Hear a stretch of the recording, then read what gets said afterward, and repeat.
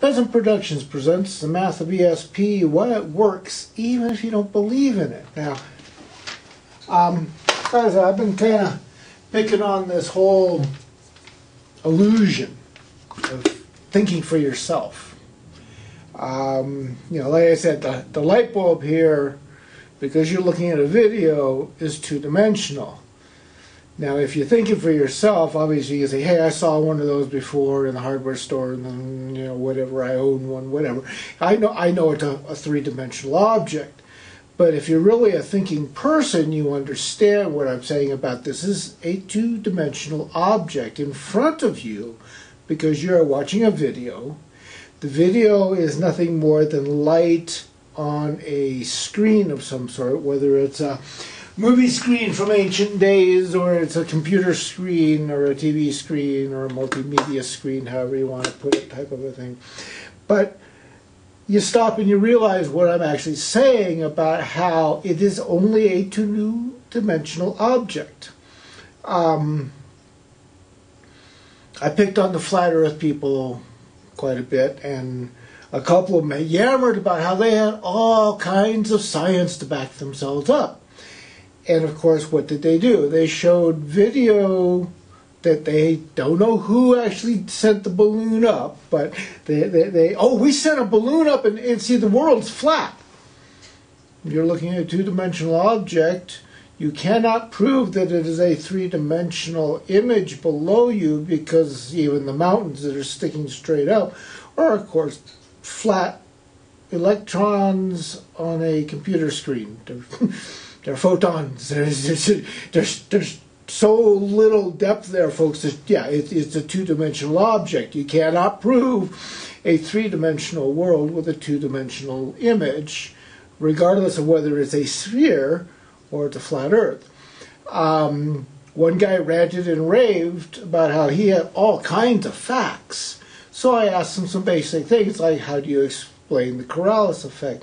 How do you explain star trails? How do you explain somebody like me going out and photographing stuff? And they, you don't really see that stuff. It isn't really there.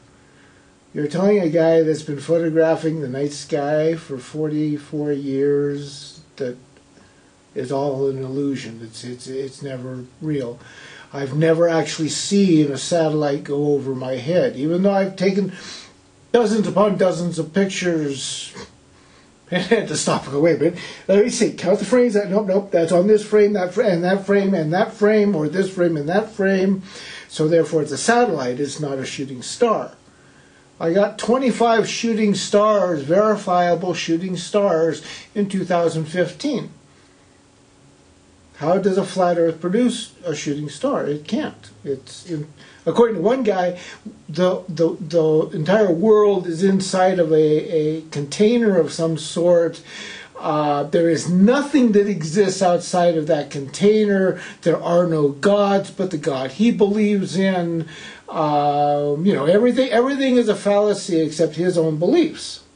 Okay? Obviously, he's not really thinking. He is repeating something somebody told him to say.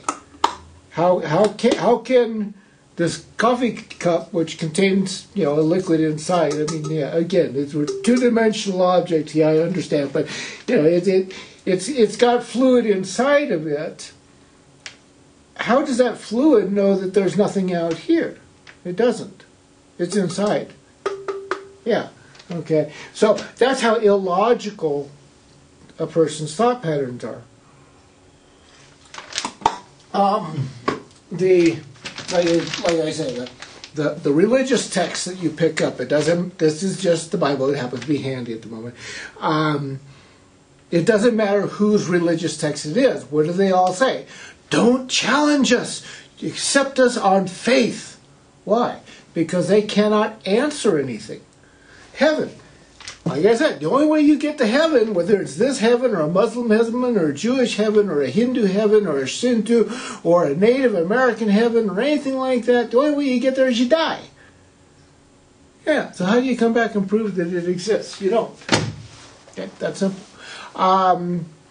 The amount of people that are still ranting and raving about how Donald Trump is the savior. He's going to save us all from corruption. They aren't paying attention to the fact that while Obama, and I am in no way supporting any of the past presidents, okay, Jimmy Carter is probably the only one that came anywhere close to being honest, and even he is full on in there. Bernie Sanders, okay, in the 70s, 60s and 70s, he was an activist. Then he became a politician. He joined the system, folks. He was what the CIA and FBI call a sleeper. When they needed him to step up and act like an activist, he did. But he also warned everybody, don't go out there and do anything in public. Do it all behind closed doors, so that nobody knows you're against the system.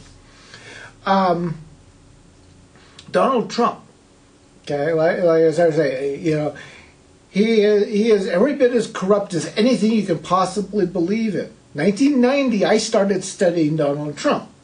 Not because I like him, but because this guy was ranting and raving about how great a businessman he was. And every time I looked at anything, it was always a Donald Trump business failure of this, or Donald Trump pushing that, but it never really gets going anywhere. And the only place that he really makes anything happen is when he is selling to other rich people. Obama was a lawyer for Goldman Sachs. About 48 hours after he took office in 2009, he signed a bill that had a rider in it that gave total immunity to the Wall Street banks for causing any kind of financial crisis. So he wasn't any kind of a good guy. He wasn't any savior for the American people. He wasn't going to bring any kind of change. Donald Trump ranted and raved about what a horrible person Obama was because he was a Goldman Sachs employee. Donald Trump, about 72 hours after he won the election, hired, I think he had 4 Goldman Sachs employees immediately ensconced into his cabinet. He, at the time Christmas rolled around, I mean, we're talking like, you know, a little over 30 days later, he had 7 Goldman Sachs employees directly on his cabinet bankroll. He has put Goldman Sachs in charge of the SEC. He has the big oil in charge of the environment. You know, the absolute worst person you would want to have in charge of the environment is somebody that rapes and pillages the environment. Donald Trump is selling off national parks right and left. You know, he's giving all kinds of freedoms and rights. He is doing all kinds of illegal stuff. The Native Americans in No Dapple. Within 48 hours, he signed a presidential executive declaration that even military could go in there and shoot the fuck out of these Native Americans because they're in the way of a Donald Trump investment. Yeah. The, what is it? Energy, Trans-Pacific Energy, something like that. I forget the exact words of it. But the company that is building the DAPL North Dakota pipeline is a Donald Trump investment. So he actually used his presidential powers to facilitate his financial investment being put together. That is a federal felony to do that. Okay? So Donald Trump is in no way, shape, or form any kind of good guy. He is doing everything possible to create an absolute fascist country in the front, not hidden and underground like everybody for the previous, you know, about 45 years has done. But rather, you know, he is 100% bald-faced, to-your-face people doing this.